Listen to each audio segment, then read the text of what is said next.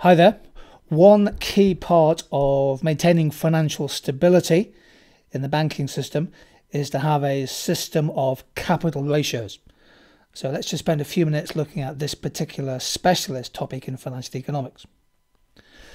So we've seen in recent times that capital ratios have become more important as part of attempts to improve and then maintain financial market stability, particularly in the aftermath of the global financial crisis of 10 years ago. A commercial bank's capital ratio is a measure, and it measures the funds that the bank has almost as a buffer or as a reserve against the riskier assets it holds that could be at risk or could be vulnerable in the event of a crisis. So the European Union now, as part of the European Union financial system, runs regular stress tests to check whether commercial banks have enough of a capital buffer to be able to cope with particularly severe, difficult economic or financial conditions. These actually are known as disaster scenarios. So a capital ratio is when a bank must maintain sufficient capital. Now, where does this capital come from? Well, it comes from raising money, from selling new shares to existing or new investors, or also perhaps holding back some retained profits. In other words, they don't distribute the profits to shareholders, they're kept back to act as a capital reserve. Since the end of 2013, Europe's banks across the piece have raised over 180 billion in extra capital. But on the flip side, the size of non-performing loans, in other words, loans that could, in theory, go bad, has also risen, particularly in countries like Italy and Greece. So a capital reserve is quite important, or a capital ratio is quite important for banks. For example, a highly capitalised bank would have a high capital ratio.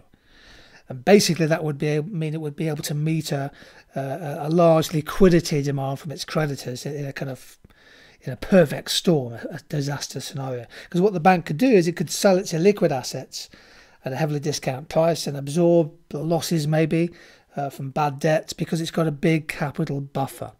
So basically this would allow a bank to keep going through a crisis. So commercial banks now have to show they have sufficient resources in place to cope with any major shocks. They could be domestic shocks, for example, a housing market collapse in the UK, or a severe external shock, a banking crisis or a big recession in the European Union, for example, or perhaps in China. So the European Union now run these stress tests, and the 7 major lenders in the UK that take part are the big commercial lenders: Barclays, HSBC, Lloyds, RBS, Santander UK, Standard Chartered, and of course Nationwide, the biggest building society.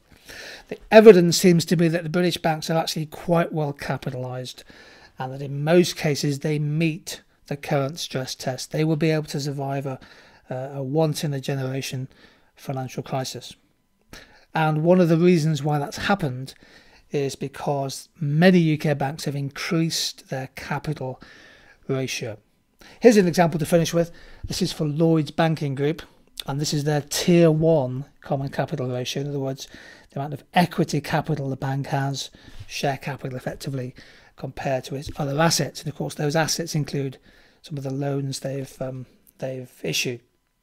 And you can see that over the last 5 or 6 years, Lloyds has increased its Tier 1 capital ratio. UK banks, by the way, are required to hold a minimum 7% Tier 1 capital ratio, so Lloyds is well ahead of that. If we go back a few years, the UK government pumped over £20 billion into Lloyds TSB, took a 43% stake in the business during the worst of the financial crisis. Lloyds TSB itself had launched a rescue bid for Halifax Bank of Scotland. Over the years, the government has reduced its shareholding in Lloyds. In fact, in May 2017, Lloyds Banking Group, having sold off TSB, returned fully to the private sector.